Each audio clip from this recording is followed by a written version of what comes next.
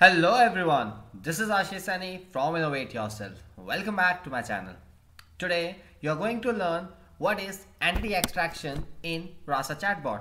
So what is entity extraction and how it is being used in your Rasa Chatbot. So we will cover all these topics in our today's session. So firstly let's see what is entity extraction. But as of my knowledge, I have already explained you, let's say I have already given you one example regarding the same, right? So in that example what I have shown you, let me show you what I have shown you.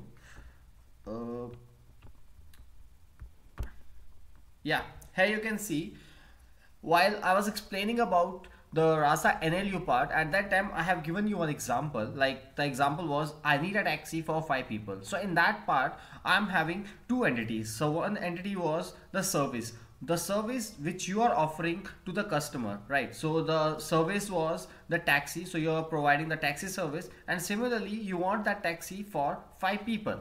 So 5 people is what? That is the number of persons count that you are using as your second entity. So this is what? This is a kind of a services or the count, or let's say these are the entities which we want to extract from the message that a user will tell you, right? So similarly what happens is whenever we have a conversation with any other person, right, at that time what we generally do is like I want to book some cab, I want to book some hotel or anything, right? At that time what I want to do, I have to mention, or let's say I have to give some details of mine, like the phone number, like the address, like the mobile number or anything else, right? So these are what? So these are the kind of a services, or these are kind of a details that my chatbot, or let's say that the other person should know while booking any service, right? So at that time the entity extraction is the must thing that a chatbot should also know, because that is the most important part by which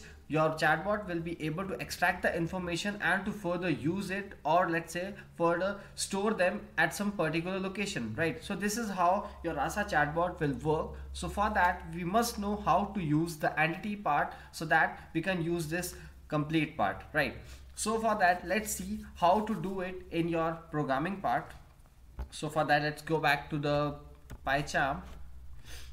So this is the program which we have seen till now. In this what we have done is we have make a simple chatbot in which I was just making a small conversation between a waiter and the customer, where the waiter was your chatbot and the customer was any user, right? So this is how we were doing it. Now what we have to do is, let's say, let's just test it first, right? So for that I am opening my terminal and my environment is already activated. So in here what I want to do is I want to check when I will run my chatbot, at that time what will happen, whether I am able to extract any kind of entities or not, right? Because in this part your Rasa NLU will take care of two things. One is the entity extraction and the second one is intent classification, right? So this is how your Rasa NLU will work. So for that let's see how your Rasa chatbot is working in actual, because right now we have just seen the front end part, we haven't seen what is actually going on in the back end. So for that let me show you how to check that part as well. So for that I'm having Rasa shell. If you will run this part Rasa shell, at that time you will be able to see only the front end part, but I want to see the back end part. So what I will do is I will just debug this part.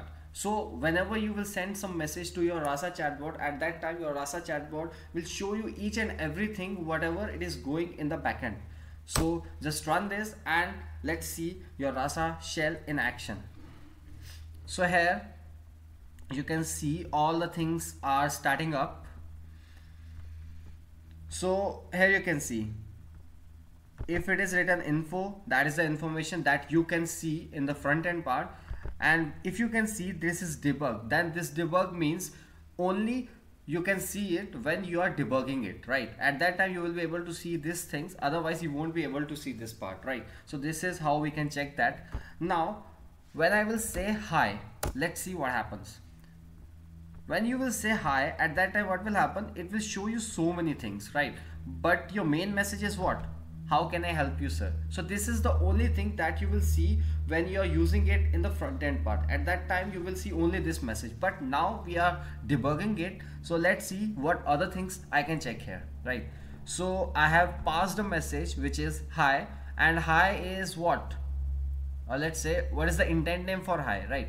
So let's see, here you have seen these things, hi with intent, and what is the intent name, and the name is greet. Let's see whether it is correct or no. We'll go here, we will check it here. So this is greet, and inside greet what do you have? You have hi, right? So you are absolutely correct, right? And also it is showing you the confidence level of this, right? So the confidence level of this is 95.78 percentage, right? So this is quite very high, and this is very correct, right? So this is how you can see. And similarly there is another option which is entities, and inside this entities you can see there is nothing. This is just the empty list, right? So this is how we can see whether we are able to extract the entities, and also we are able to classify the intents like this, right? So here you can see all these things which you cannot see in the front end part, and also it is showing you all the things that is going in back end. So you can see this is a policy which is the memoization policy which is being taking place over here. Similarly, when you have just classified this intent, after that what your bot has taken action. So your bot action is utter underscore bot bot greet. So accordingly you are able to see this message, right? So if you will check this, which is utter underscore bot greet, so let's see what it will show you. So I'm checking it inside the domain file. So here you can see how can I help you. So this is the action which your bot will take when your bot, or let's say when Rasa NLU will be able to extract, or let's say classify the intent, right? So this is how you are able to take actions accordingly, right? So this is how it has taken place. Similarly, if you will respond to some other question which is here, how can I help you? Let's say get something to eat.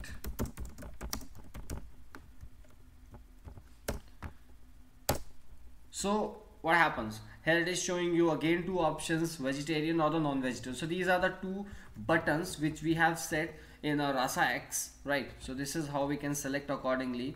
And also here you can see when I will check for it, so here is your message, get something to eat. So it has predicted this as the intent, and the intent name is what do you have. So what do you have is what, so this is in the top, this, right? So this is predicting it very correctly, and also it is showing you the percentage level for that. And here you can see the confidence level is quite very low, which is 13.91 something, right? Because whatever message you have written, that is not from here. You have written random things over here, right? But still your Rasa NLU was able to predict it very correctly, so that's why it has shown you the correct output. But in some cases you will not get the correct output, right? So you have to pass the message accordingly, right? So this is how we have to take care of it, right? So this will take care accordingly, and also it will show you all the stuff that is over here, and it will show you the intent and the entity names. Now the main thing is like how we are going to get the entity values here, right? But here you can see we are not getting any entity values for any of the message that you will pass, right? So let's see how to get that. Now for now let's just close this. Now let's go back here, right? So to add the entity values to your Rasa chatbot, what we have to do is we have to think like where we want to add the entities and how we are going to use that entities further, right?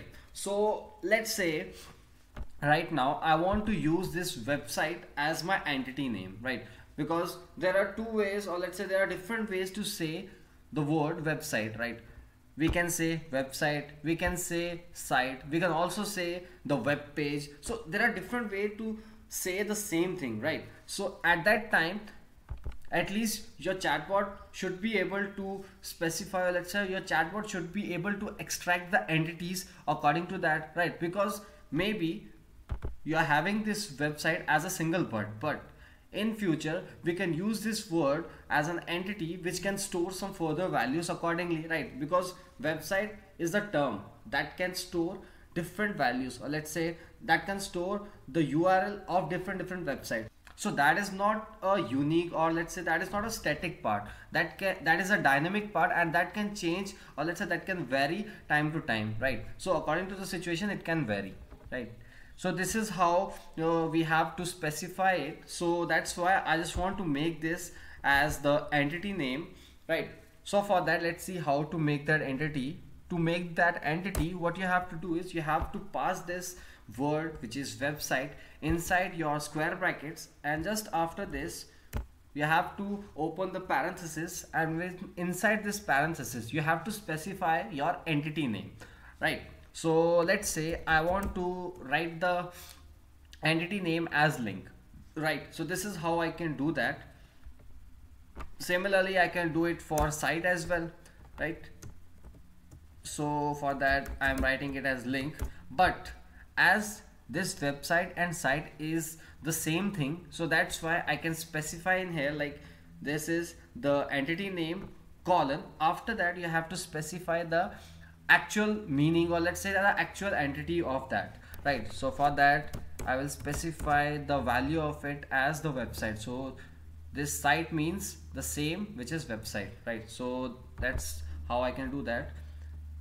So let's do one thing, let's just change it to web page. So do the same thing over here and just write it here, right? So this is how we can create the entity, right? So this is how I have done it. Now after that, my next step is to add this entity name to my domain file. So let's go to the domain file. After that, here you can see we are having the column for your intent, having a column for templates, for actions, but there is no column, or let's say there is no word specified for your entities. So in domain file you are having three more terms that you can specify. The one is the form, the one is the slot, and the third one is the entities. Right now which we are using is the entities. So let's just add that. And what are those forms and what are those slots, that we will see in the further videos, but for now we are talking about the entities. So that's why I will specify this first. So I have specified this, which is link. So this is how I have done it, right?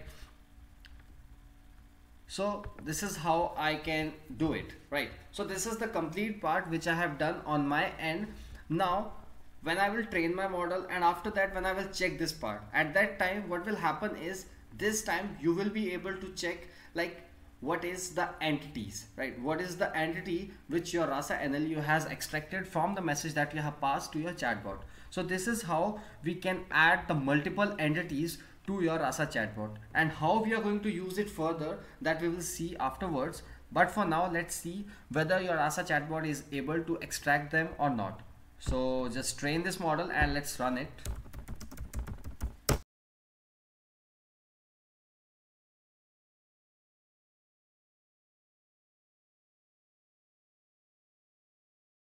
So your training is done. Now let's run the same command, rasa shell -- debug, right? So because we want to debug and we want to actually see like what are the entities that your chatbot has picked up, right? So this is what we have to check. So here is it. Now here you can see inside your NLU dot this, you are having this more info, and for this more info we are having a separate story, right? So for that we do not have to write the complete part. Instead what we can do is we can directly pass this value for your more info, and directly it will show you the results accordingly, right? So let's just write this part. Let's say I want to know about your website. I want to know about your, let's say, site, right? So that we can see like whether it is able to predict it as the website or no. So just press enter. Here you can see I have written this, I want to know about your site, and in that case I have spelled want as wrong. So but still it was able to identify it. So the entity name is more underscore info and the confidence is quite very good, 89.94%. And similarly here you can see this time with the name entities you are getting few values, right? So inside this value it is showing you the complete syntax, or let's say it is showing you the complete JSON format in which you are having all the values, like what is the starting and the ending point for your entity, and accordingly what does that means. So the entity name is link, which I have specified here, and the value for that link is website. Now here you can see I have specified this as site, but still it is taking you, or let's say it is considering it as the website, because I have already specified if you will get the term site, then at that time what you have to do is you have to consider it as the website. So this is how you can create your own entity and you can use it with your Rasa chatbot, right? And also you can see the confidence is very good. It is quite 81.84%, means it is predicting the right entity and the entity extraction is working fine. Similarly, it is showing you like what extractor it has used, which is CRF entity extractor, and similarly what is the processes for that, that is the entity synonym mappers. So this is all the things that you can further add to your Rasa chatbot, right? Now this is it for today, but in the next videos we will definitely see how to use this entities further, so that we can further take some values from the user and accordingly we can store them into some different slots, right? So this is how we are going to do. And this is it for today. I hope you have understood all the things very clearly, but still if you are having any kind of a doubt or any queries regarding the topic, then don't hesitate, just leave a comment below in the comment section. And if you have liked this video, then do click on the like button, and if you haven't subscribed to my channel yet, then please click on the subscribe button so that you do not miss any kind of a videos from my side. Till then, bye bye and thanks for watching this video.